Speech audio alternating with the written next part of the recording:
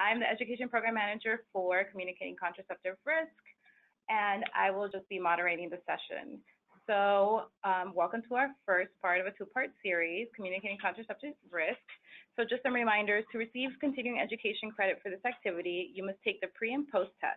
If you have not yet taken the pre-test and you are viewing this webinar, you will find the pre-test link in your reminder email, and the post link will be sent to you after the webinar. If you are viewing this webinar on demand, both the pre and post-test links can be found below this video. In the webinar dashboard, you should see a chat box that you can use to enter questions throughout the webinar. We will answer these questions at the end of the webinar. Anything we don't get to, we can always respond to at a later time. So in 4 weeks, you will receive an email from ARHP's Education Department with a link to a follow-up evaluation. We ask that you complete this evaluation to let us know how you have incorporated what you've learned during this webinar into your work.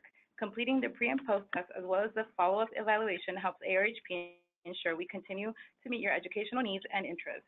Thank you in advance for your time and feedback. At this time, I would like to introduce our faculty presenter, Dr. Jackie Kittal.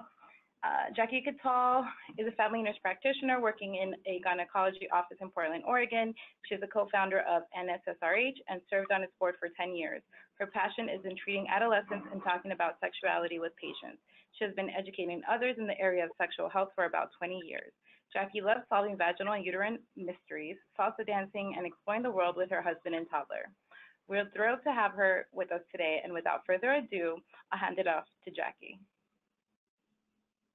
Hi, everybody. I just want to let you know I'm not a doctor. I'm a nurse practitioner, as Doris introduced me as Dr. Jackie Kittal, but I'm just Jackie, so hello, everybody.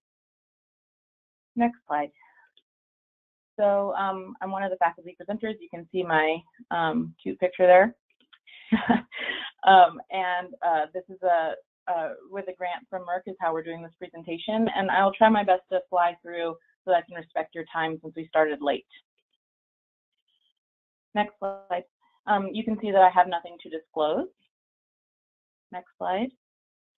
So the learning objectives. By the end of this activity, you'll be able to define absolute risk, attributable risk, relative risk, and odds ratio, talk to patients about these risks, and figure out how to say these things so that patients can understand them well. Next slide. So why is it important to communicate effectively about contraceptive risks and benefits? Almost half of pregnancies in the U.S. are unintended, about 45% based on some data in 2011, and that statistic really hasn't changed for a long time. It's starting to budge down in the last couple of years, but it's still about 50%, so that's a lot. Almost half of unintended pregnancies each year in the U.S. occur in women who are using contraception. However, 95% of those occur in young women or in women who are either not using contraception or using it less than effectively. So only 5% of unintended pregnancies occur in women using contraception correctly and consistently. Next slide. So the main benefit of birth control, next slide, is the avoidance of unintended pregnancy. Approximately 2/3 of women at risk for unintended pregnancies are consistent users of birth control, as seen in the graph on the left. Yet birth control users only make up about 5% of women who have unintended pregnancies, showing that birth control users are less likely to have unintended pregnancies.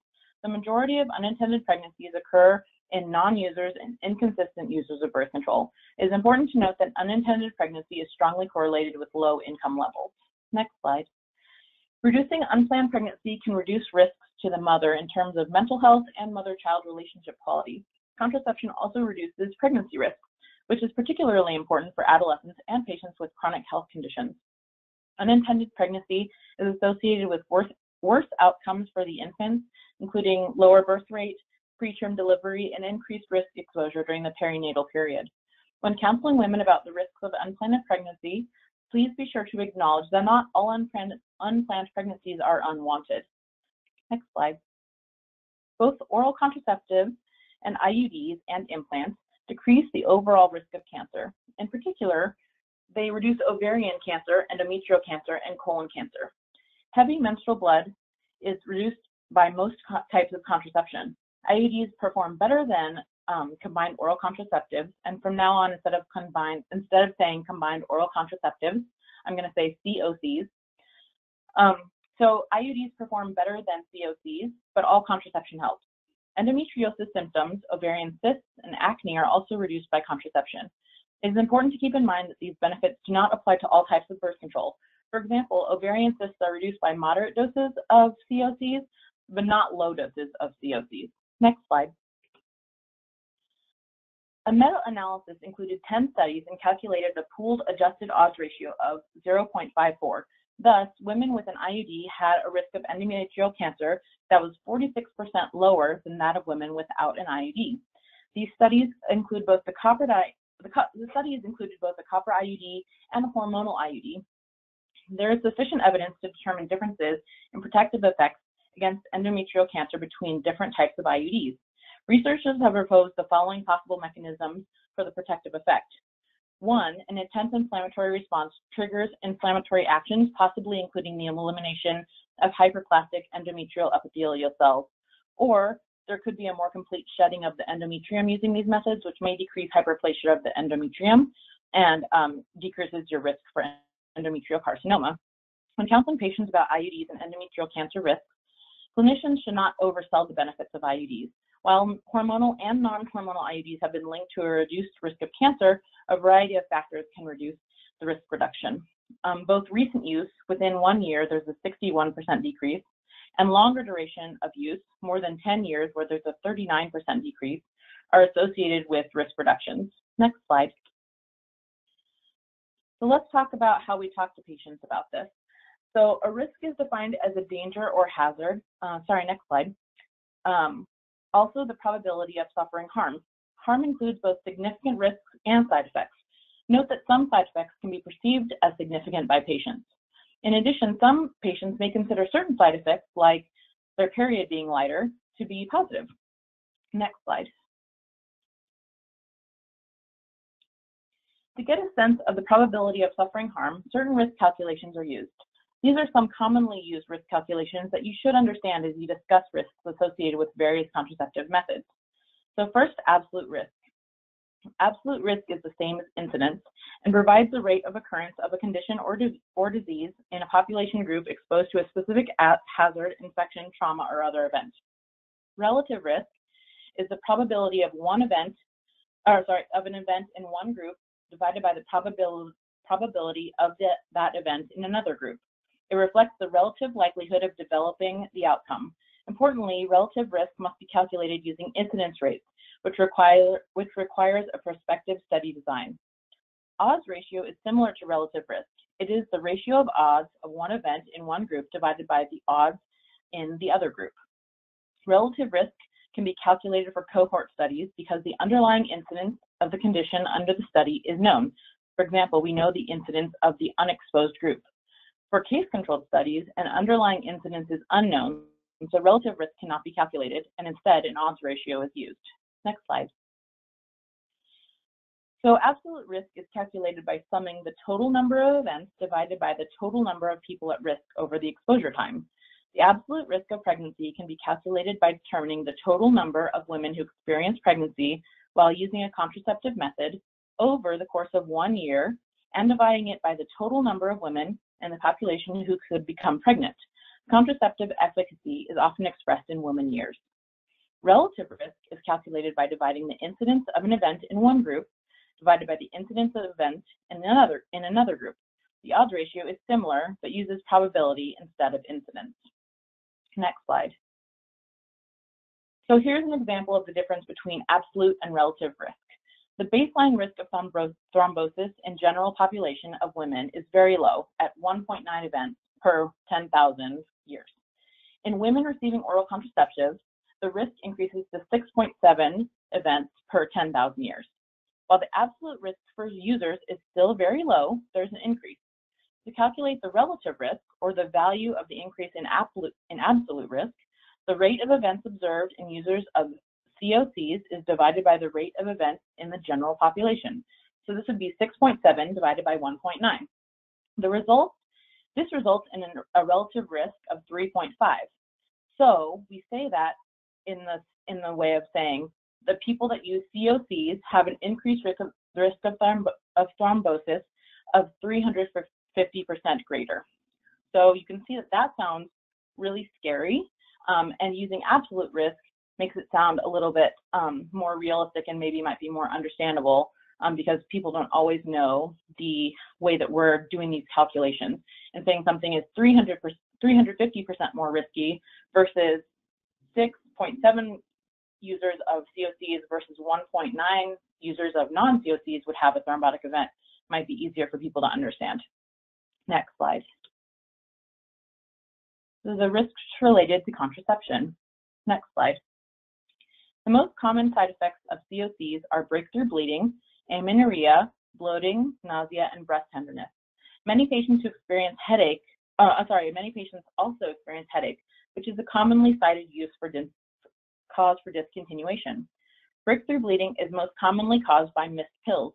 For patients who receive an IUD or an implant, breakthrough bleeding may last for up to the first year.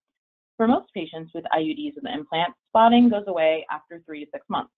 Cramping and back pain are common for IUDs for the first few weeks after initial insertion, and the copper IUD may lead to heavier bleeding. Importantly, weight gain is not convincingly associated with COC use, although many patients cite that as the reason to discontinue their method. Research suggests that weight gain is actually a consequence of getting older. Next slide. Hormonal contraceptives are associated with an increased risk of cardiovascular morbidity and mortality. It is believed that this is due to estrogen content. Estrogen is a transcriptional regulator, and it decreases the plasma concentration of clotting factors through upregulation of transcription. There's a small increased risk of myocardial infarction, hypertension, and ischemic stroke. High-dose estrogen contraception carries a higher risk than low-dose contraception, and in this particular study, low-dose contraception was considered to be 20 micrograms, and high-dose estrogen was between 30 and 40 micrograms. Next slide. Combination hormonal contraceptives increase the risk of venous thromboembolism, and from now, instead of saying venous thromboembolism, I'm going to say VTE. So increase the risk of VTE by approximately 3 to 5-fold. However, it's important to note that substantial increase in VTE observed in pregnant women and postpartum women well exceeds the risk for COC users. Among all contraception, COCs containing levonorgestrel have the lowest VTE risk. It's important to note the risks of VTE and other cardiovascular morbidity or mortality increase in women with certain medical conditions, such as a history of stroke or clotting disorders. For some women, the risk of cardiovascular events, adverse events, do outweigh the benefits of certain types of contraception, and so you have to figure that out. Go ahead and next slide. The type of progestin used in COCs may affect the VTE risk. Many studies have shown that the VTE risk, the VTE risk is increased for third-generation COCs, as well as the anti-androgenic progestins, like, for example, Yaz. Nonetheless, the absolute risk of VTE remains low across all progestin types, and so it's something that we should think about, but not necessarily worry too much about because it's not statistically significant. Next slide. In this study, over 46,000 women were observed for up to 44 years and divided into an ever or never users of COCs. Oral contraceptives non-significantly increased the lifetime risk for invasive cervical cancer, breast cancer, and melanoma.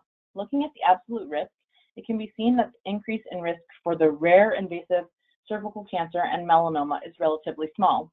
For the more common breast cancer, the absolute risk is already high in non-users, and it's not increased significantly by adding birth control to it. Importantly, contraceptives also significantly decrease the lifetime risk of colorectal, ovarian, and endometrial cancer. Overall, the result is a modest, non-significant decrease in risk for all types of cancer in ever users of COCs. Breast cancer, which is the most common cancer observed, was very close to no effect at an odds ratio of 1.04. So the significant increase in risks for breast and cervical cancers appeared to be lost after about 5 years of stopping a COC, which is why there's still a non-significant increase in risk for ever users of COCs. In contrast, the benefits seen in endometrial, ovarian, and colorectal cancer prevention persisted for up to 30 years after following the cessation of COC use. Next slide. Data on hormonal contraceptives and breast cancer are inconsistent. Multiple prospective studies have shown no risk or a moderate but insignificant increase slightly. Studies that indicate a significant increase in risk are usually shorter-term studies, have smaller sample sizes, or are less well-controlled. Next slide. There is some evidence that the conflicting studies in the literature about hormonal contraception and breast cancer are related to the different formulations of oral contraceptives. In a case-controlled study of over 1,000 women, recent COC use was significantly linked to breast cancer. However, when the women were stratified by COC formulations, low-dose estrogen COCs, which was the most commonly prescribed first-line COC, was not associated with an increased risk in breast cancer. Other formulations, such as high-dose estrogen pills or triphasic COCs, were associated with a much higher odds of breast cancer. In another study comparing hormonal IUDs with non-hormonal IUDs, no difference in breast cancer risk was noted between these two populations. And this is important to note because other studies have compared hormonal users with the general population and found an increased risk of breast cancer. However, many have pointed out that the hormonal IUDs were used for women experiencing heavy bleeding, who may have had other risk factors for breast cancer that the general population did not have. Both ACOG and the CDC endorse the use of COCs in patients with a history of breast cancer or with BRCA mutations.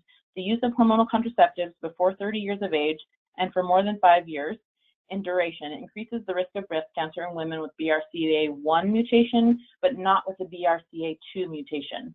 However, the reduced risk of ovarian cancer is thought to outweigh the small increase of risk for breast cancer.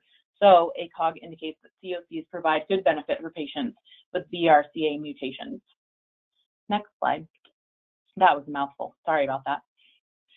So COCs is often associated with an increased risk of cervical cancer. This correlation is associated with the duration of COC use. As duration increases, so too does the risk of cervical cancer. This increase of risk is irreversible following the discontinuation of COCs. Some studies have shown that HPV-negative users of COCs are not at an increased risk of cervical cancer. This may be related to pro-oncogenic effects of the HPV combined with transcriptional effects of the metabolite of estradiol. In studies that controlled the risk for HPV, testing was not always performed at regular intervals, which is why it is still unknown whether HPV status is associated with contraceptive-related risk of cervical cancer. Next slide. Oh, sorry, there's a little pop down at the bottom. Next slide.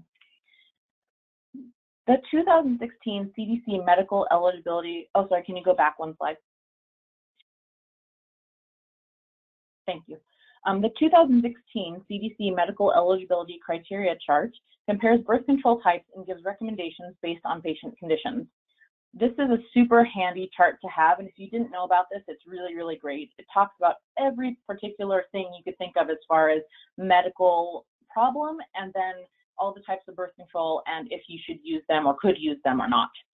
So the ratings are between a 1 and a 4. A 1 is, very safe, and 4 is do not use. Next slide.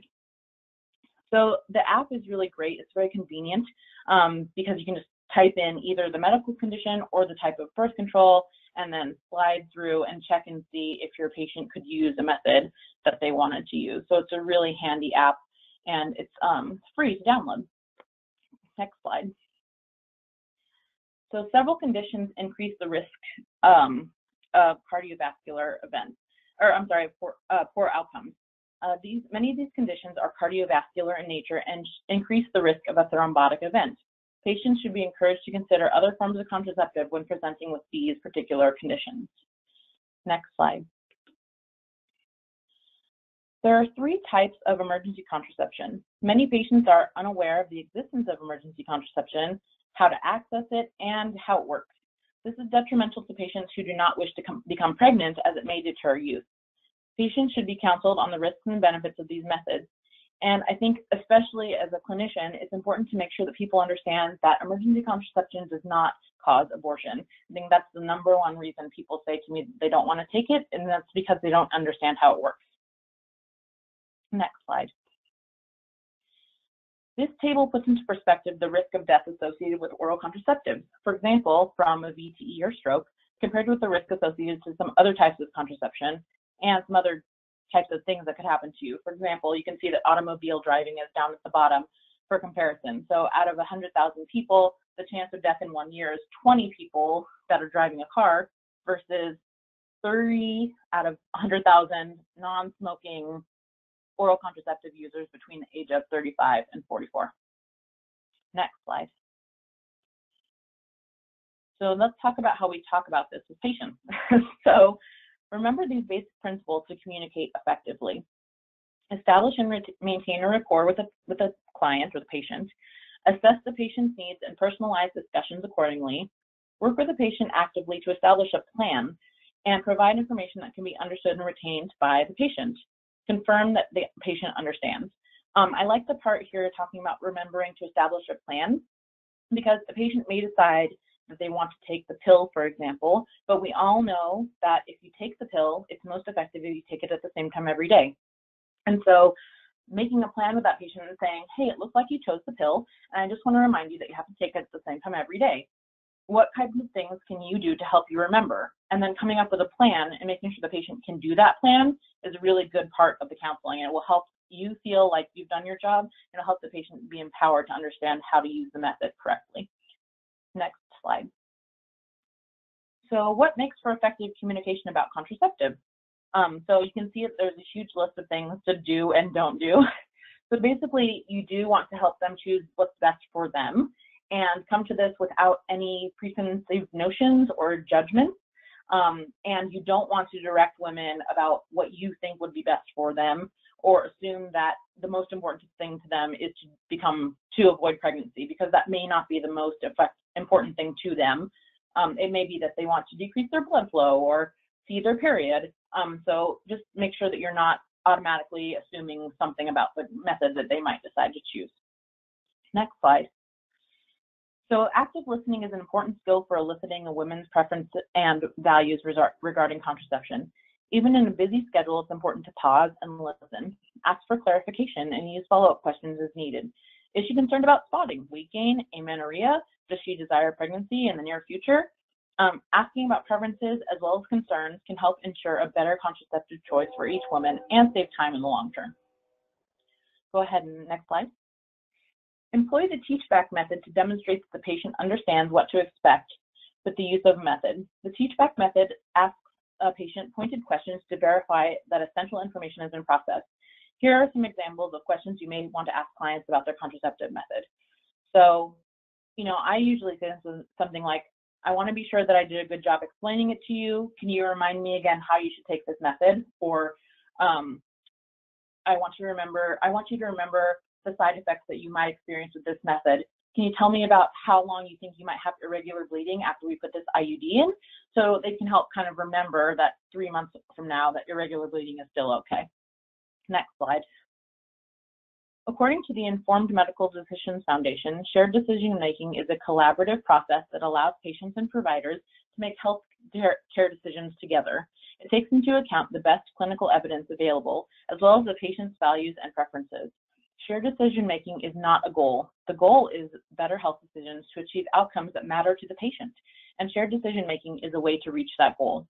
It's a great tool for any health decision with more than one medically reasonable option, which is generally the case for most contraceptives and a lot of other things, to be honest. Decision aids are educational materials written for patients that describe risks, benefits, and potential consequences of all the options, and these are often used to help facilitate a conversation.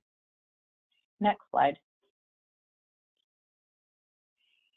There are 3 steps to do this. So first of all, you're going to introduce options. Make sure that the patient knows all the reasonable options that are available. The second step is to describe the options and tell them the details about particular method they might be interested in. And the third step is to just support the patient deciding what they want to choose. So you can see here this kind of script that you could use, something like, if reversibility is important to you in the future, here are the options for contraceptive. And then you can talk about the options that are reversible. And you can say, are there any other questions? Do you want me to tell you anything more about that? And they could help you and let you know what's been on their mind or what's concerning them about that issue or that option. Next slide. One caution about advice giving: patients' desire to be actively engaged in decision making exists along the spectrum. And some patients will want their care provider to share their personal opinion, saying something like, "I'm not sure, what would you choose?" And it's important for you to avoid the trap of saying what you believe to be the best method for the patient. For example, stating, "Most effective methods are best. How about I tell you about IUDs?" It doesn't allow for the patient to determine and share her values and preferences. So I think this is a very common question that we get, and I get this all the time, but, well, I'm not really sure between the Depo shot and the Nexplanon. What would you choose? And I would say, this is not my uterus, this is not my birth control, so I want to help you decide what's best.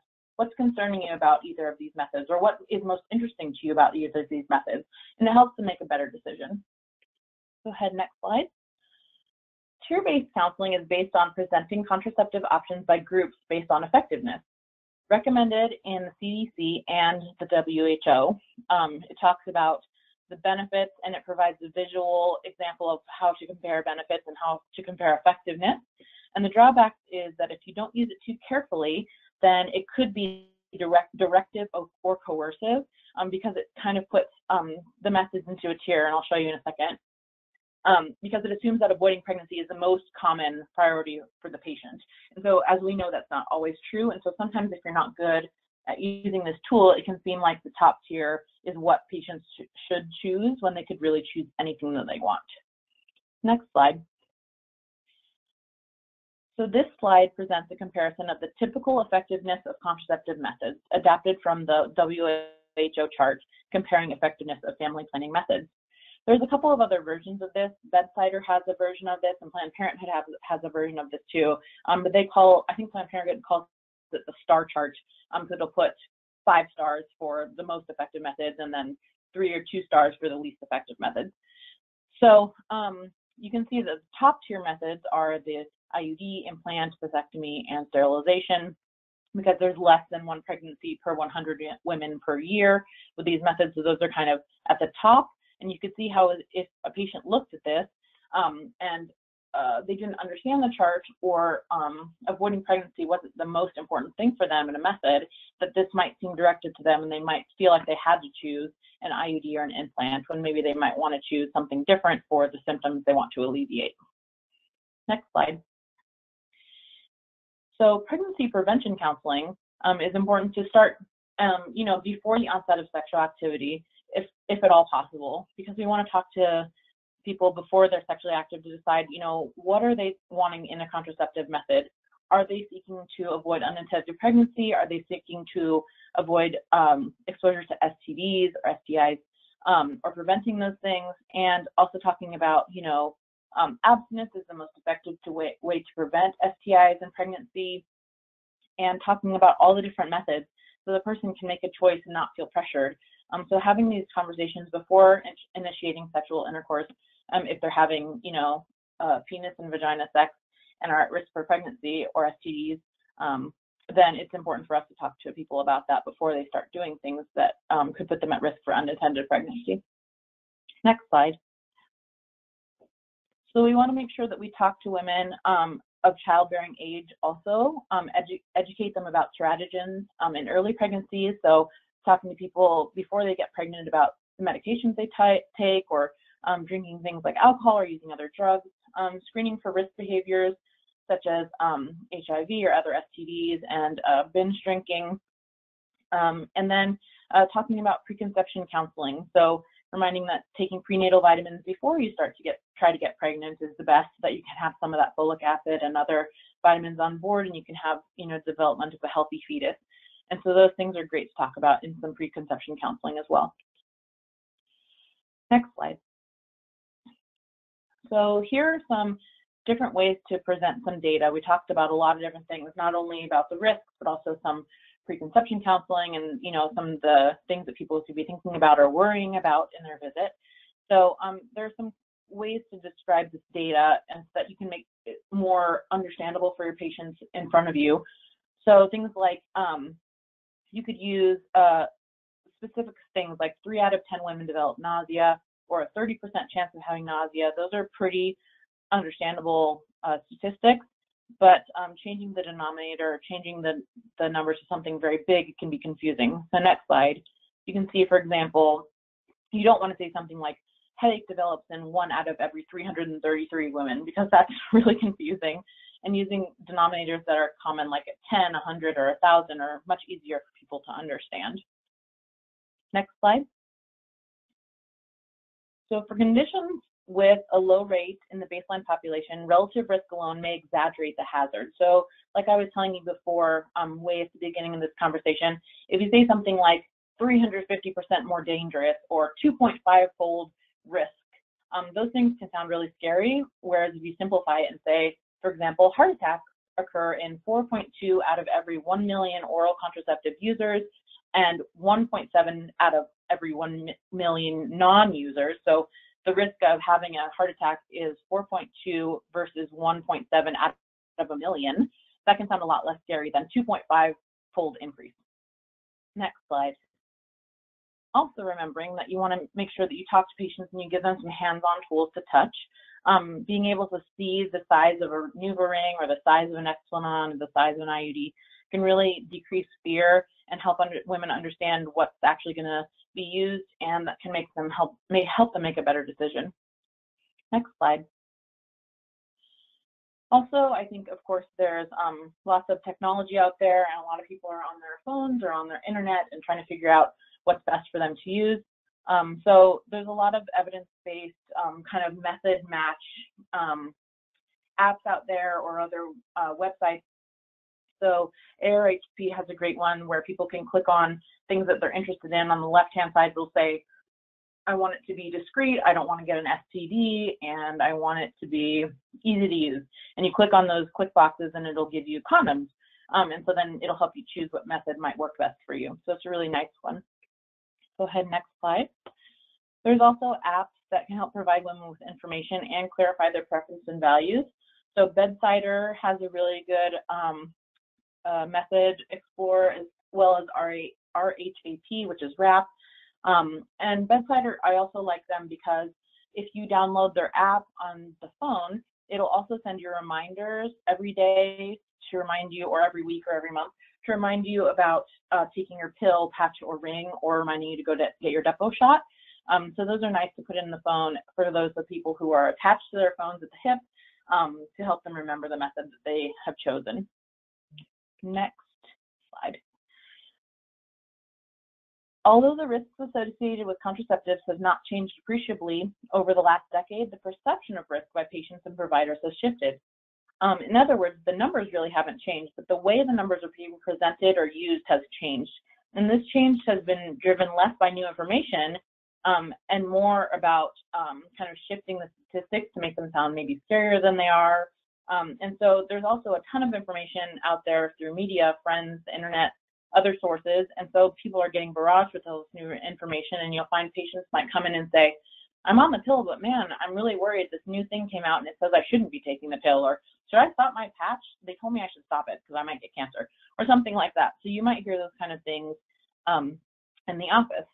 So it's really important to acknowledge a woman's concerns about her health, and denying anything that they've heard outright may prevent her from sharing important information in the future. So you want to make sure that you kind of tread a middle course there. That way you're not kind of pushing her out and saying, oh no, that was stupid that you're thinking that, you should stop and right now and just keep doing your pill. So you want to make sure that you support her and acknowledge that she's coming from a place of being really nervous. And then review the report and the gaps with her. So use simple language and direct her to credible sources if you feel like that information is not correct. Next slide. So here's a case study from a news frenzy that may lead to questions from your patients, and this is really recent, and I started getting questions about this last year. So this landmark study said that birth control is associated with depression and was broadly featured in the news media and quickly made its way to social media, and everybody that was on the pill really started freaking out and coming in and saying, oh my gosh, am I going to get depression? Next slide. This prospective cohort study evaluated more than 1 million Danish women in a study between the ages of 14 and 55. They analyzed the hormonal contraceptive use and subsequent depression based on diagnosis of depression or a receipt of a prescription for antidepressants. So they either saw is this person diagnosed as having depression, or did they pick up some medications like Zoloft or something, SSRIs that might be used to treat depression? Next slide. The study found that overall, the incidence of antidepressant prescriptions increased from 1.7 to 2.2 per 100 persons. This is the absolute risk. So you can see that 1.7 to 2.2 is not a very big jump. But the relative risk of birth control was 1.23. The relative risk increased for certain subpopulations, such as adolescents, to 1.8, users of the ring to 1.6, and users of the levonorgestrel IUD to 1.4. So instead of 1.23, it was adolescents 1.8, the ring 1.6, and the IUD, hormonal IUD is 1.4. As discussed earlier, it's important to look at both the absolute risk and the relative risk, because you could see if we told people absolute risk of increasing is very, very small, I don't think people would worry as much about this. Next slide. So there are several limitations in the study. First, they looked at women that were initiating new types of birth control, so there may have been some bias because the women might have initiated a new type of contraceptive as they started feeling poorly. The study did not take into account previous depression, relationship status, and overall life satisfaction. Many co-founders are difficult to tease out in these types of studies, and they may overlap with lots of new other events like new relationships, new children, or new sexual practices. Overall, it's important to acknowledge that birth control has less risk than benefits. And if you're, talking to them, don't lecture them, but talk to them about what they're worried about and say, hey, are you worried that you're getting depressed? And let's talk about your risk factors for that. Next slide. If a patient asks you about something they've seen on the news, listen and acknowledge their concerns. Discuss the risks as broad literature as literature has defined them. And if you're familiar with a particular report, talk about the limitations of the study, or maybe ways that you think the study wasn't helpful, or maybe ways that might scare the patient more than what they are on the media than what is actually true. Next slide. So let's talk very quickly in 5 minutes about a case presentation for Vanessa. So Vanessa is a healthy 26-year-old African-American woman. She takes no medications aside from her Yasmin pills. She is heterosexual with 4 previous male partners and a new partner for 2 months. She has 2 previous abortions, and when asked, she reports she would typically miss 2 or 3 pills per month. And for this reason, Vanessa is looking to switch from the pill to something else.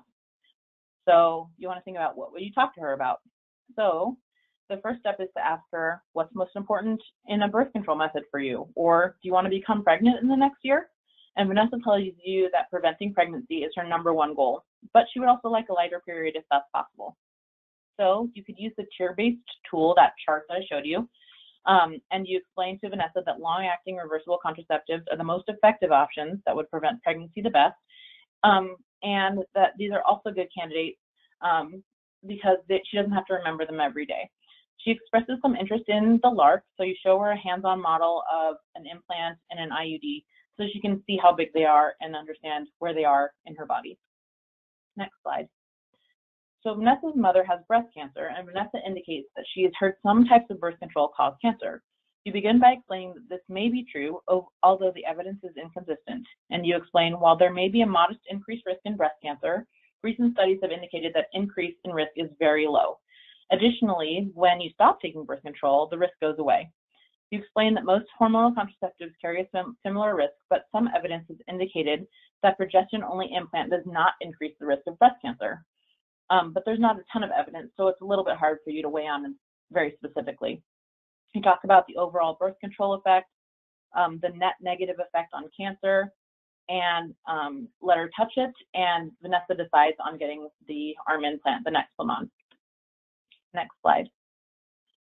So you let her know also that the most common side effect of the arm implant is abnormal irregular bleeding, and you discuss that she may experience irregular bleeding for the first 3 to 6 months or longer, and if those are methods that, those are side effects that she doesn't enjoy, that it's okay to stop using that method if she wants to, and she can come back and talk to you if she needs to.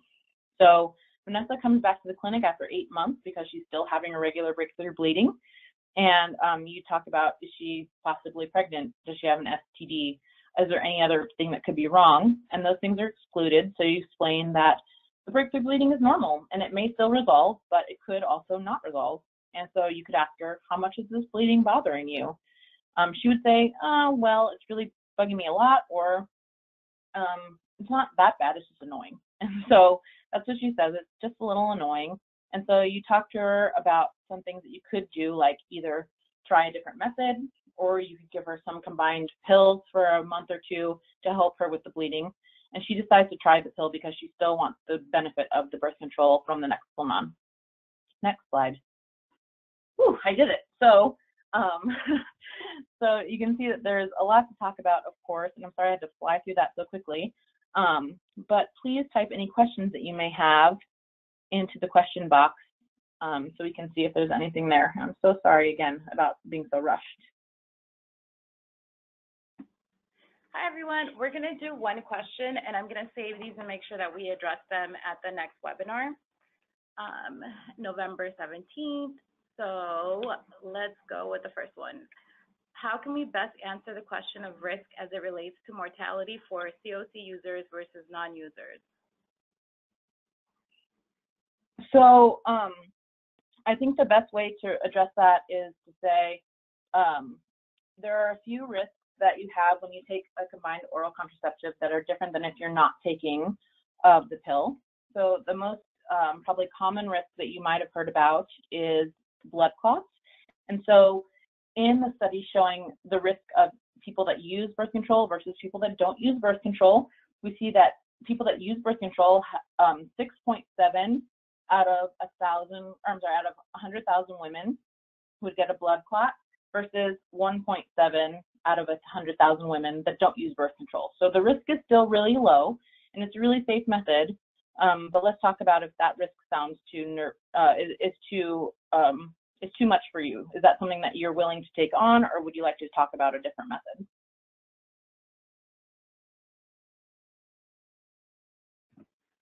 Okay, I think we can do one more, Jackie. Please define high estrogen pills. Oh yeah, so the high estrogen is 30 to 40 micrograms of estrogen versus the 20 microgram of estrogen, which is considered low. All right, so thank you, Jackie. That was great. We really appreciate it, and thanks for flying through it in our limited amount of time. We will capture the rest of the questions and make sure that we make time for them on the 17th. And for now, before you exit this webinar, please note the following. Be sure to visit ahrp.org to view 2 clinical minutes and register for the second webinar, which will be next month. We'll send you an email with all the information. It's going to be communicating contraceptive risk in special populations. As a reminder, you will soon receive an email from ARHP's Education Department containing a link to the post survey. Your CME or CE certificate will be generated at the end of the survey. Please be sure to print the certificate before closing the internet browser. If you have any questions, always email us to education@ahrp.org. Thank you for your time and for viewing this webinar. It will be available online by next week, so if you want to review it, you can do that as well, and the entire deck will be posted to CORE in a month. So thank you.